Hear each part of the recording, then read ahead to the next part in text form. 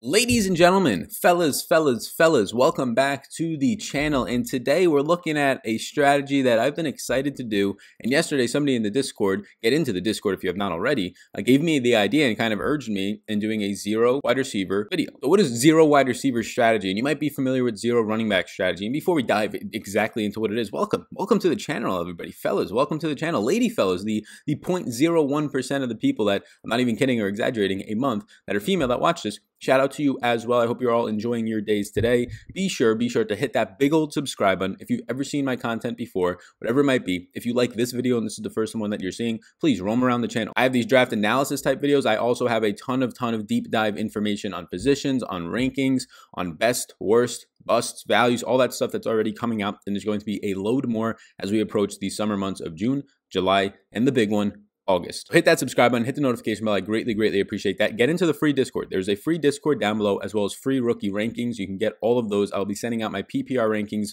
for my top 150, my first run at those. I'll be sending those out as well to all the people who get the rookie rankings below. But get in the Discord, totally free. There's close to 100 people in there now after we opened it up just 2 days ago. I'm sure there's going to be up to 1,000 plus people once the season starts. So get in there, chat around. That's down below. But today we are talking through the zero wide receiver strategy. And zero running back strategy, for those of you that are not familiar, is a strategy that started to come into place a few years ago, and it's really a contrarian strategy. And what contrarian just means is you're going against the grain. You're trying to do something that not many other people are going to do, so that in the long run, it will likely benefit you when things that people are expecting to happen don't happen. Usually humans believe, because of just human emotion and rationality in general, that what we think is true is going to be true. And if the groupthink thinks that something is true, that it's just automatically going to be true, but there's a huge margin of error in there that is not accounted for by most human beings. So when you're being contrarian, you're going against that, and you're betting on the fact that that margin of error is bigger than what people expect, which it usually is. Now, the downsides for you is that it's usually such a small percentage in general, or a smaller percentage than majority, so you'll lose most of the time when you go with this decision.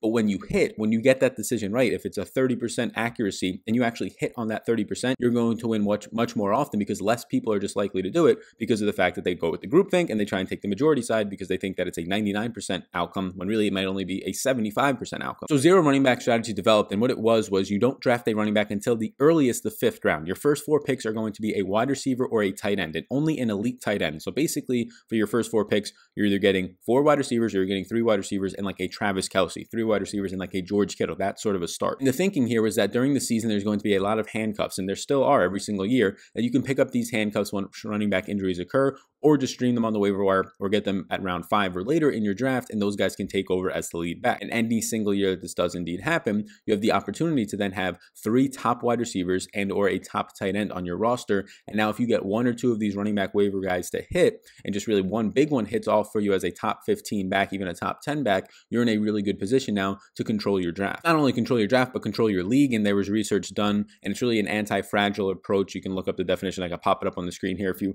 would really like to know it, but it pretty much just says that you're in a situation now where you have high upside and high floor wide receivers, and now all you're getting at your running back positions from 5 on is high upside guys. And if 1 or 2 of those dart throws end up hitting for you, you're in a really good spot now. And there's been a lot of research done on championship winning fantasy football teams, and what you end up finding in these championship winning football teams is that there's been some top running backs that were added late in the season, midway through the season. You think Alvin Kamara, you think Jordan Howard, you think Kenyon Drake of the past few years, even David Johnson down the stretch 4 or 5 years ago. So that's a running back for each of the past 5 years that was really a top 10 running back down the stretch. I'm sure there's a ton more that I'm not thinking of at this exact moment. Miles Sanders last year, you can think about him. He was drafted later in drafts as a rookie running back out of Penn State last year. These are all guys that were there for you in like the 6th, the 7th, the 8th rounds or later, or you just picked them up on waivers. So that's the whole idea of zero running back approach. You can get valuable guys, or at least the thinking is most years you can get valuable guys in the later rounds, or at least in the mid rounds, and you can load up on those guys, and it allows you to get stud wide receivers. But this year, I'm going to make a video on zero running back approach.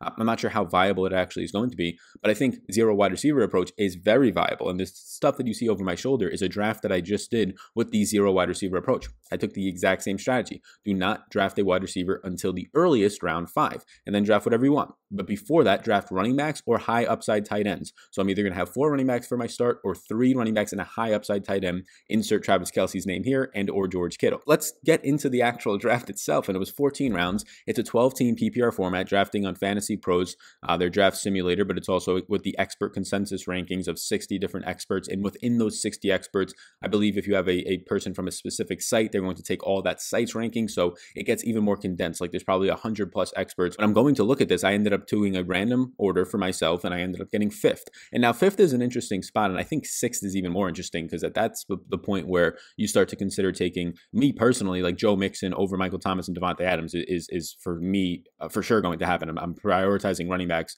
more times than not, and especially in this draft where I'm going 0 wide receiver, I'm 100% prioritizing running backs. So once again, this is a strategy video. I wanted to see how it turned out. It actually turned out a lot better than I expected, but just to let you know, I purposely went through and drafted 0 wide receivers in my first 4 picks. So if there's a guy on the board that you said, how did you not take him over him? I'm purposely going through to see what the depth looks like later on. So with the 5th pick in the round, you saw Alvin Kamara went 3rd in this draft, Zeke went 4th, and then Dalvin Cook ends up falling to me at 5th. I have Dalvin Cook as my running back 4, right behind Zeke, Saquon, and McCaffrey in reverse order there. And right now, Dalvin Cook, I feel good about him in the first round. There's not much to say, right? He had the 14 games last year. He gets hurt down the stretch. He had the 12th best run blocking unit ahead of him. He was 10th in receptions, 6th in receiving yards, and that's with missing 2 games at the running back position. So he really cemented his role last year as a game flow independent back, a guy who's just going to go out there, whether they're trailing, catch 6 balls for you. If they're leading, it's probably because he has 80 plus yards on the ground and a touchdown or 2. And the way that they want to run their offense this year is probably going to be very similar to last year. Based on shipping out Stephon Diggs, based on getting Justin Jefferson, it doesn't seem like it's going to just turn into a dynamic downfield offense. You also have no Laquan Treadwell there anymore, which is a smaller piece, but he's also a downfield weapon that now is going to Atlanta. So it seems like the same exact situation for Cook. Now it just really becomes a matter of if he can stay healthy. It is his job by far. He's probably going to push 65 to 70% of the snaps, but those snaps, more times than not, he's going to see a high touch rate on those snaps. We mentioned just their drops in both Stephon Diggs and Laquan Treadwell down the field. They added Tajay Sharp, so that's not much down the field for them outside of Justin Jefferson. But then in the draft, they did add a decent amount of offensive line depth. They drafted 3 offensive linemen, notably in the second round, a tackle, Azira Cleveland. So they took a second round tackle, a 6th round tackle, and a 7th round interior lineman / center. So they really try to bolster their offensive line. Nothing in the draft or free agency really suggests that they're trying to throw the ball more downfield. This seems to be Dalvin Cook's team once again, and health is his only question mark, and I'm going to be feeling really good about him. So now we get back around to the 2nd pick for myself, and once again, we're going 0 wide receivers. So these first 4 picks are either running backs or tight ends, and I picked 4 running backs. Spoiler alert, as you can see, my 2nd pick was at pick 208 in this draft. It was the 20th overall pick. It was Josh Jacobs. I currently have Josh Jacobs as my overall 18th player on the board in PPR formats. I have him as my running back 11, so seeing him fall 2 spots to me right here, I like a lot. You can see that right before my pick, there was a stretch of wide receivers that went off the board. These yellow players right here, in Tyreek Hill, DeAndre Hopkins, Julio, they all fall to the 2nd round, which is something you're seeing more and more commonly when you're drafting with experts, as this is the expert consensus rankings of fantasy pros. Like, I have DeAndre Hopkins ranked overall as my wide receiver 4, but he's my 12th player on the board right now. I have Julio ranked overall as my wide receiver 3, 9th player on the board. Tyreek Hill, my wide receiver 5, 13th player on the board overall. So these guys fall a little bit more than what my rankings are, but it's by like 1 or 2 picks. And honestly, at those points, if I want to go back-to-back running backs, and that's usually what I'm trying to do here in terms of just building out a lineup, not specifically just rankings, that's probably what I'll do. I'll go back-to-back running backs, and then you end up whiffing on these guys. They fall a little bit later. So I ended up getting to Josh Jacobs. Earlier in this offseason, he was ranked as my number 8 overall running back. He went from number 10 to number 8. Now he's at number 11. And there's concerns. Everything they've done in the offseason is pretty much saying that we don't want you to catch the ball. And now things can change once week 1 comes, the preseason comes, camp, whatever it might be, get some coach speak out of John Gruden. Although it's tough to trust that because we saw last year the coach speech for Josh Jacobs was, yeah, he can catch the ball. We're going to let him catch the ball after the bye week. Yeah, he can catch the ball. He's going to start catching the ball. And he saw the same amount of targets down the stretch. He would catch 1 ball a game, and it just wasn't great overall. Now you have a situation where everything they've done this offseason is improve the pass-catching running back abilities. They signed Jalen Richard to a 2-year extension for $7 million.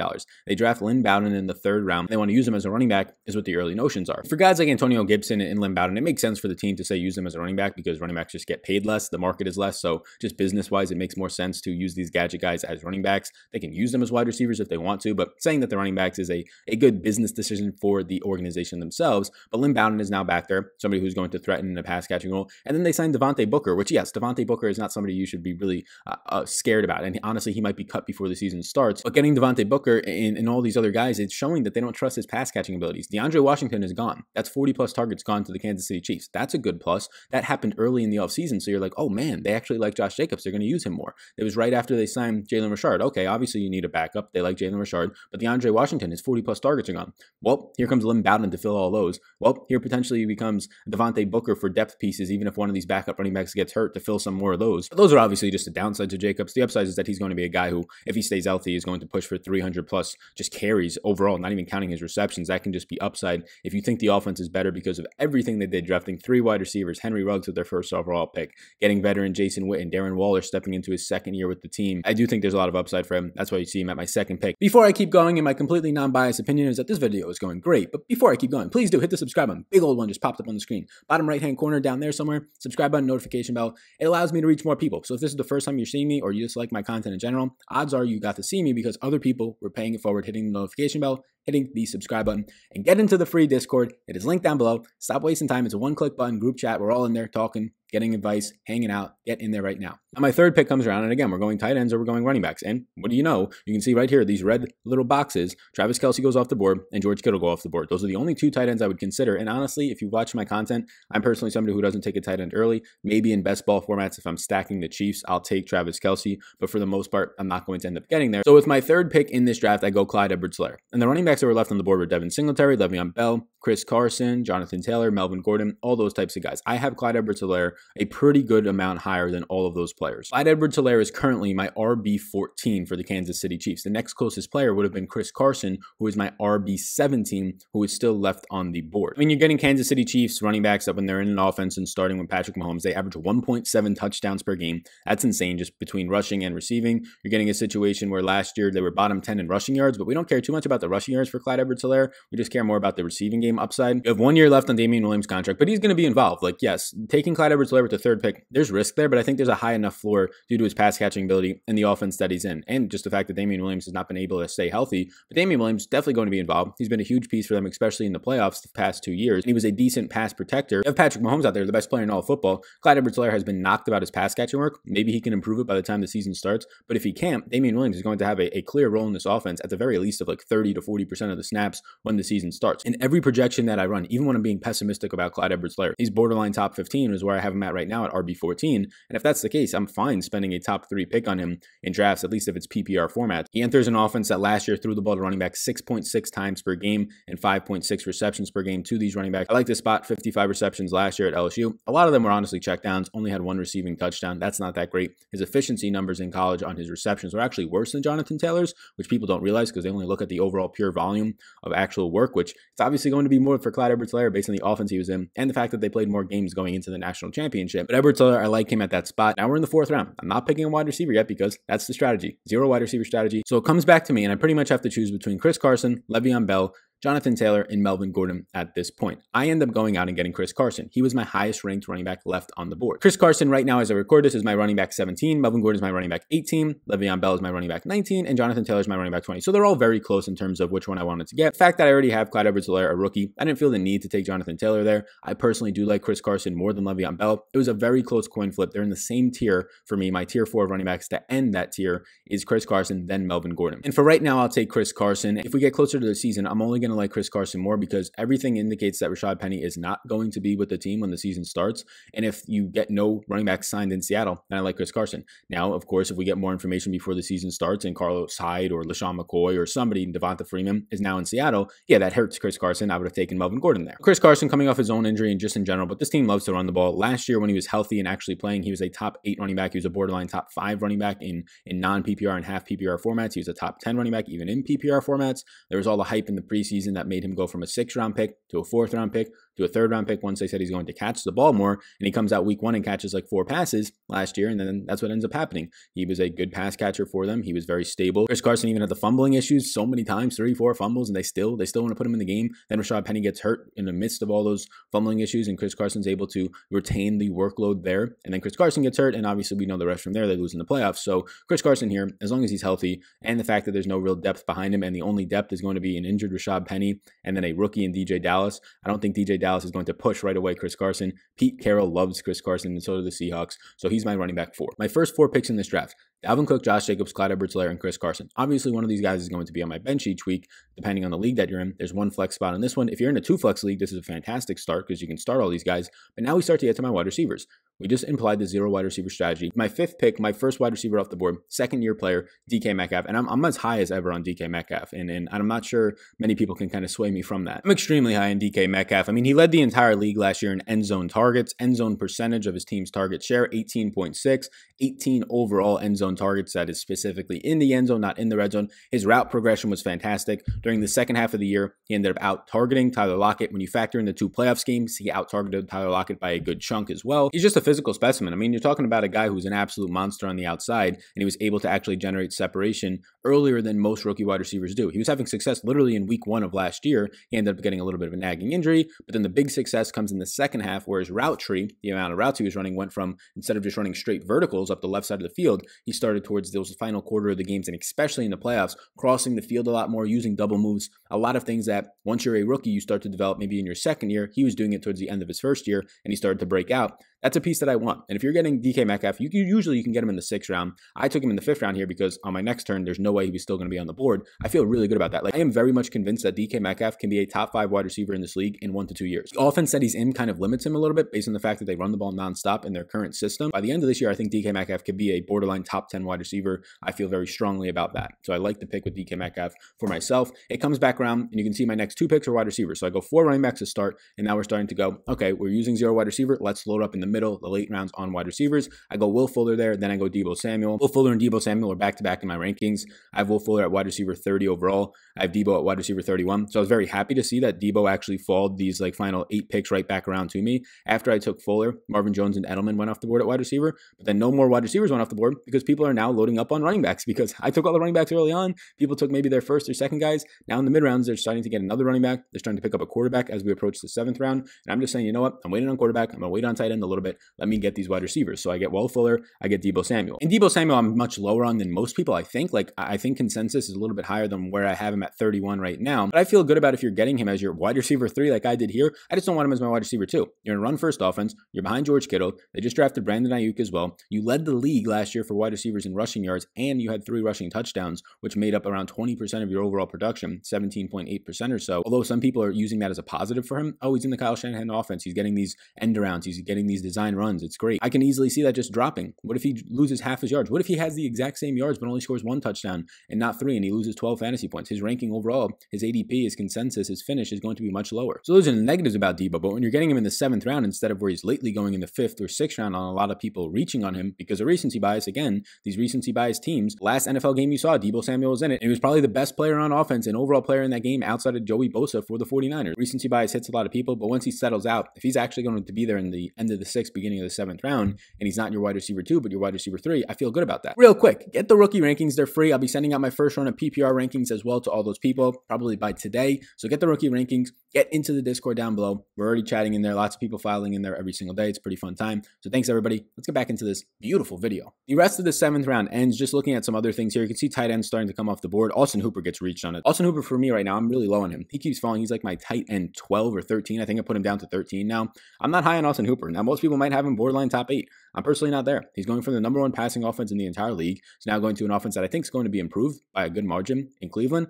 but nowhere near the same passing, and he's not going to be a weapon there in terms of being a priority as he was in Atlanta for Matt Ryan. Yeah, Austin Hooper is going to be, in my opinion, when you factor in just the priorities, the running game, Odell, Jarvis Landry, those are going to be the priorities in this offense. And then even in the passing game, Kareem Hunt might be more of a priority. So I'm very low on him. I just saw his name pop out in red. So going into now the 8th round, you can see I end up picking my 5th running back. So this was a spot where I could have got my 4th receiver or my 5th running back. Wide receiver is so deep this year that you can get loads of wide receiver 3s, honestly, in like the 10th round of your draft. So I already got 3 of them. So wide receiver 4s, I'm definitely going to find down there. Why not pick up a 5th running back? Because Darius Geis is here at the 8.08, and he fell a lot. Like, my overall rank on Darius Geis is running back 26 this year. And look, obviously things can go wrong. Antonio Gibson can play a lot as a running back for them. That hurts. They still have Adrian Peterson there. They pretty much signed every possible running back they could. I mean, listen to the running backs that Washington signed. So they already have Peterson, right? They gave him some money. They got Antonio Gibson in the draft, who's going to be this gadget guy. They're comparing him to Christian McCaffrey. All right, let's hold our horses now. But then you get Bryce Love, who was injured last year. They go out, they sign Peyton Barber from Tampa Bay. They go out, they sign J.D. McKissick from the Lions. They're just bringing in all these dusty old pieces. And it's a big reason why. It's similar to Kerryon Johnson. I mean, Darius Geis, he's had 2 knee injuries in his first 2 years. And obviously he's had more than that. He's re-injured that thing before he was able to step on the football field while he was at college before the season started in the preseason. So there's big concerns with his knee. But if he's my running back 5, if Darius Geis is the running back 5 on my team, because I went 4 running backs with my first 4 picks, and now that's my upside, like my 5th running back overall. If he busts, I'm fine because I got 4 other guys ahead of him. But if he pops off, now I have a possible top 20, top 15 running back as my 5th running back. Yeah, I like that a lot. So the risk in taking Darius Geis because of these knee injuries, because of the offense that he plays in, and a lot of running backs being back there, and the ageless wonder Adrian Peterson and Antonio Gibson out of the draft, right? All these factors, you can just fade them all away because you're saying, yeah, he's my RB5 though. Cancel all those out, but think about the upside now at this pick. Whereas if you go 2 running backs to start, then you get 2 or 3 receivers, and maybe you pick a quarterback in the 7th, and now you're getting to Darius Geis as your RB3. There's a lot more risk there. You rely on him. He's a starting running back for you now if somebody gets hurt ahead of him. He's a flex option in consideration for you each week. Right now, he's not even close to a flex option need for me. He's a consideration, but I don't need to put him there. So I like that pick at 8. I come back around to number 9, and this is a spot where I'm very curious as why Tyler Higbee fell to the 9th round, but I think he's just falling there. Like I have him as my tight end 7 right now.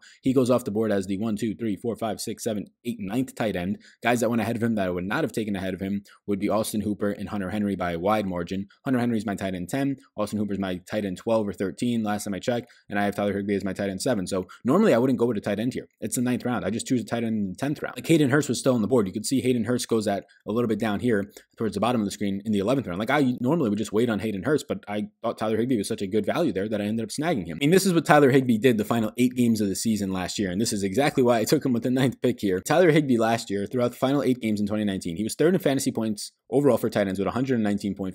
First in red zone targets with 17 amongst tight ends.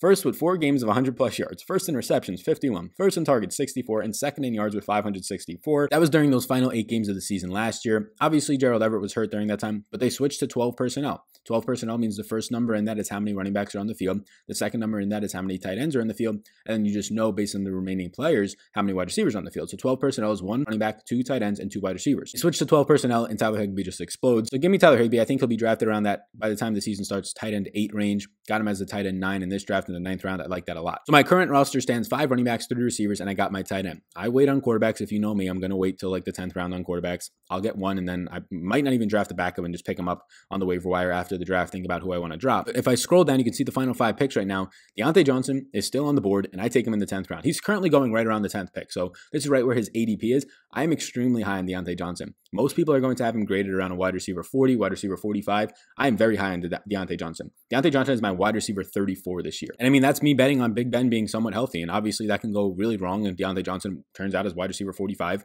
but he was able to get it done last year with Duck Hodges. He was able to outperform Juju, who was of course injured, but even in an efficiency metric, Deontay Johnson was second among all receivers last year in broken tackles, and he was the number 1 receiver in separation. Number 1 receiver as a rookie. He was obviously a special teams player as well. He performed good there for the Steelers. He scored a touchdown on special teams, a return. I'm very high on him. He's one of my must-draft value wide receivers at this point. It's very good to see what he did. He was able to last year, starting in week 3 from when he was healthy to week 10 with Juju, outperform Juju in a ton of areas. He ran less routes than Juju during that time, and he still ended up seeing more receptions. He ended up seeing only 20 less yards, scored the same amount of touchdowns. But the big thing, his wide receiver rating when targeted was 130.8, whereas Juju's was 87.7. And that means that he was just more efficient when wide receivers were targeting him, and that's because he was getting that separation. That's because after the catch, he was breaking tackles. He was one of the hidden gems last year. I think people will realize him more and more as the season goes on and the summer goes on. Maybe he'll start to get drafted in the 8th round. Getting Deontay Johnson right now is like a 10th round pick in your drafts. It's probably like the most optimal outcome. I then go right back to another wide receiver there. So I have 5 wide receivers now on my team, and I like a lot of them. Preston Williams is another guy in the 11th round. He's one of my must-draft value wide receivers as well right now. Yes, we'll see what happens. A lot of the success he had last year, about half of it was with Josh Rosen. Ryan Fitzpatrick comes in, keeps targeting Preston Williams a lot, but then also starts to favor maybe a little bit more Devontae Parker. Preston Williams gets hurt week 8, but Preston Williams is the number 2 player on a per-game basis, only behind Devontae Adams in red zone target share at 37%. Devontae Adams had a 39.7% target share. Preston Williams averaged 11.6 fantasy points per game as a rookie last year in a Miami offense that is now much improved and much more talented of an overall team. To put that in perspective, you can see the tweet right here by David Zach. Be sure to follow him. You can see Terry McLaurin averaged 13.7 fantasy points per game, and we thought Terry McLaurin was fantastic last year, especially the first half of the season. That's exactly what Preston Williams was doing, very close to it, averaging close to 12 fantasy points per game. Matthew Stafford, I'm continuously getting in the 12th round. He is my quarterback 12. I have him as a QB1 this year, right on the edge of it. QB1s are 1 to 12. QB2s are 13 to 24, right? That's how you rank it based on who would start in a 12-person league. I got a QB1 in the 12th round is what that says. I like that. I come back around to round 13. I get N'Keal Harry, who in my opinion, yes, Julian Edelman's still in the slot, but N'Keal Harry is talent-wise and overall just factoring in health and upside at his age, he's the number 1 receiver in my opinion. And I think Jared Stidham and this whole offense is being undervalued. Yes, I don't think they're going to be world beaters, but everybody's just banking on them being the worst offense in the league, which maybe they are. But I think that we have to see how it plays out. And at the very worst, if this is the worst offense in the league and you get a borderline wide receiver 1 on that team in N'Keal Harry in the 13th round, fine. Like, how does it hurt you? He's my wide receiver 6. But what if it's an average offense? And now his average draft position as the wide receiver 1 in New England's offense potentially is like the 10th round. Now you're getting a great value in the 13th round. What if this is an above average offense? I mean, they're expected to win 9 games based on Vegas. What if it's an above average offense and N'Keal Harry is in an above average offense as the borderline or the number 1 receiver, and now his average draft position should have been in the 7th or 8th round, you're getting him in the 13th round. I think there's no downside in where any of these guys are being drafted right now. And then finally, with my last pick in this draft, I get a backup tight end. Normally I don't go backup tight ends, but I'm really high on Chris Herndon. Chris Herndon is my tight end 18. I like that. Look, last year he was obviously hurt, suspended. He only sees like 1 target. He barely plays any games. In like the 1 game he comes back, he just kept on re-injuring himself. But I think there's a lot of meat on the bone still for Chris Herndon. I think there's a lot of upside for him. If you just think a few years back, he was an absolute beast for this team. He was balling out on an efficiency metric. He was a top 8 tight end in the league, and now he gets hurt. He gets injured last year. There's no more recency bias. We all forget about what happens 2 years ago for almost every player. It's what have you done for me lately? But he was an elite tight end. He was a breakout candidate for last year. He could have been a borderline top 6, top 5 tight end last year. I think he still has that upside if he can just get on the field. The offense should be improved. The offensive line, without a doubt, is going to be improved for the Jets. And there's really no true alpha number 1 receiver in New York. You have Denzel Mims, a rookie, Rashad Perriman, who's now in his 5th, 6th year, and he's never been great until the end of last year where everybody got hurt in the number 1 passing offense in Tampa Bay. And then you have a slot receiver in Crowder, who I really do like, but he's not an alpha true number 1 down the field. There's a lot for Chris Herndon there, in my opinion. So that was the 14 rounds. I'll put up my entire draft now, like on the board here, but I can sort this by overall team, and we can get a look at it that way as well by roster here on Fantasy Pros, which is nice. So this is my team column right here. I'll zoom in on your team, and we'll scroll down through it quickly, but I'll also pop up just a little express sheet of everything. So you have Matt Stafford, Dalvin Cook, Josh Jacobs. So those are my starters right there. This is based on your starters. My 3 starting receivers, DK Metcalf, Will Fuller, and Debo. Obviously, I have no true alpha number 1, but these are all guys who are top 30 receivers, borderline. Debo's my 31st, Will Fuller's my 30th, and DK is my 22nd, I believe, ranked wide receiver right now. Go down, I have Tyler Higbee, who I feel really good about. Now I have my flex option is Clyde Edwards-Helaire, but my running backs on my bench and or can be easily put into my lineup any week, Chris Carson and Darius Geis. That feels really good. My wide receiver depth, okay, I don't really know. Maybe I don't want to start one of these guys. Maybe they just stink. Will Fuller gets hurt again like he usually does. I got Deontay Johnson here, who's a breakout guy for me. He's a top 35 receiver. I got Preston Williams here, who's a borderline top 40 receiver for me right now. I believe Preston Williams is currently ranked as my 42 wide receiver. I like that. I get N'Keal Harry as my wide receiver 6, a guy who I think, again, I just mentioned how underpriced he is, and then Chris Herndon as a backup. So I went 4 running backs to start this draft. I ended up in the draft with 5 overall running backs, 2 tight ends, a quarterback, and 6 wide receivers. And my 6 wide receivers for 0 wide receiver strategy end up being DK Metcalf, Will Fuller, Debo Samuel, Deontay Johnson, Preston Williams, and N'Keal Harry. And out of all these guys, I think DK Metcalf is a borderline wide receiver 1 on his specific team. I think Will Fuller is going to be a borderline wide receiver 1 on his specific team. Debo is clearly behind George Kittle, but that's fine. Deontay Johnson is going to be pushing Juju, I think, but he's clearly behind him right now. Preston Williams, wide receiver 2. So I got a bunch of wide receiver 2s with wide receiver 1 upside on their specific teams. I like that. Give me 6 of them. If 2 hit off, similar to the 0 RB approach we talked about at the top of the show, I think that makes a lot of sense. Let me know what you think of this. Let me know what you think of the 0 wide receiver approach. I think it might be something that we could look into. Like, I really like getting all these running backs. Oh, Sal, you only need to start 3 running backs. Well, what if you're in a 2 flex league? That feels good. But okay, let's just think about it this way. Like, I understand that one of them is going to sit for you if you're only in a 2 running backs, 1 flex type of a league setup, but I still like it. Like, I feel great about these receivers. I'm very high on DK. I'm okay on Will Fuller and Debo Samuel. I'm very high on Deontay Johnson and Preston Williams, and I think N'Keal Harry's slept on. So I feel good about my receivers this year. I obviously feel great about my running backs. My tight ends I feel good about, and my quarterback and Matt Stafford I feel strong about. So I don't hate this team. I like this team a lot. I'm very surprised that 0 wide receiver strategy actually worked well in this one. And I guess it makes sense based on the depth that we have at wide receiver and no depth at running back. So let me know what you think of this. Let me know if you're doing this strategy at all, if you will consider doing it in the future. But before you go, hit the big old subscribe button. If you enjoyed this video, if you're like, hey, that's pretty cool, or you like my content, check out some more of my deeper dive analysis. I can assure you there's no better content for free on the interwebs right now than my deeper dive YouTube videos right now on specific topics. So check that out. My name's Sal Vetri. Thank you for tuning in. Get into the Discord. It's totally free. Get the free rookie rankings. They're totally free down below right now. Big old subscribe button just popped up. Hit that notification bell. Thank you so much, everybody. This was fun. I'll be back tomorrow. Every single day we're pumping out content here on the channel. Appreciate you tuning in. Can't wait for the football season. Can't wait for the preseason. It's getting close by every single day. Thanks for tuning into another video. You all rock. See you in the next one.